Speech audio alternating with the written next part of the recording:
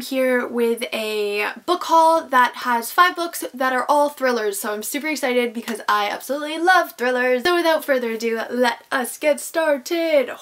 So the first book that I have in my pile is This Darkness Mine by Mindy McGinnis, and this is the author of The Female of the Species, which is one of my all-time favorite books. So when I saw this book in the thrift store, I was like, need it now, got it. I honestly don't know that much about this book, other than it's about a girl who finds out that she absorbed her twin sister in the womb, and now she's like feeling this weird connection to some guy that she just met. I don't know, it sounds really weird, but I've heard very mixed reviews about it. People who are big fans of Mindy McGinnis didn't really like it.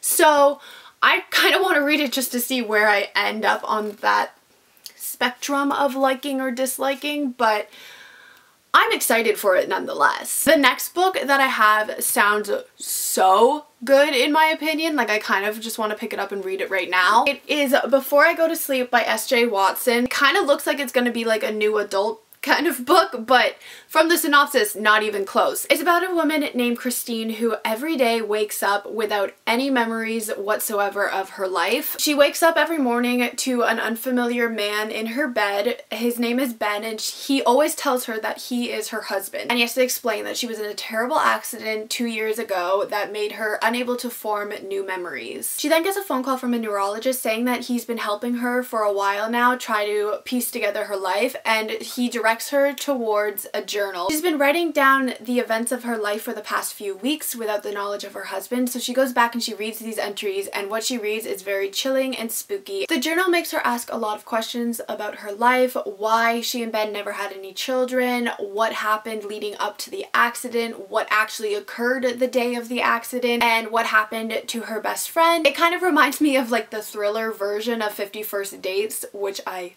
love that movie, so I'm very intrigued by this and I'm super excited to pick it up. The next book I have is called The Chalk Man, and this is by C.J. Tudor, and this also sounds really interesting. It's about a boy named Eddie who in 1896, him and his friends have this little code where they draw little stick figure men with chalk to kind of symbolize like a meetup place, or like there's bullies nearby, little messages to each other. And then one day he finds one of the chalkmen pointing him towards the forest. So he goes to the forest and he discovers a dead body. So now years later, it's 2016, he's working as a teacher, he has an alcohol problem, and then he receives a letter that has one of these stick figures on it. He thinks it's part of some huge joke that people are playing on him. He contacts his friends and he discovers that they all have received this same stick figure on the letter with no return address. Then one of the friends ends up dead, and Eddie realizes that this is definitely not a prank, and he decides that he's going to investigate further. I think it sounds really cool. I'm super excited for it,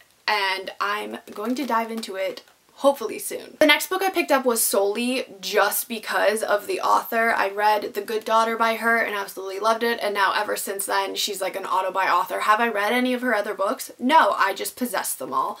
But it is Cop Town by Karen Slaughter, and this is apparently her first standalone book, so that's exciting. I don't know that much about it. It says that it's an epic story of a city in the midst of systemic upheaval, a serial killer targeting cops, and a divided police force tasked with bringing a madman to justice. And you know, I'm a fan of serial killers. That sounds creepy, but I am. So I'm very excited about this. One, because Karen Slaughter, and also serial killers. And then the final book that I have is Odd Child Out by Gilly Macmillan, and this one was kind of just, I needed another book for it to be free, and I've recognized the author. I've seen her books around. I own a couple of them. Have I read them? No. But it does sound pretty intriguing if you ask me. It follows two best friends, Noah and Abdi, and they're very opposite from each other, and then one day Noah ends up dead, and then Abdi disappears.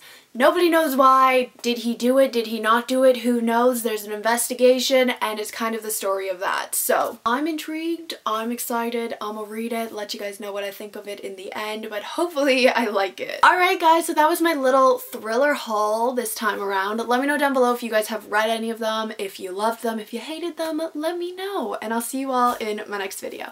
Goodbye!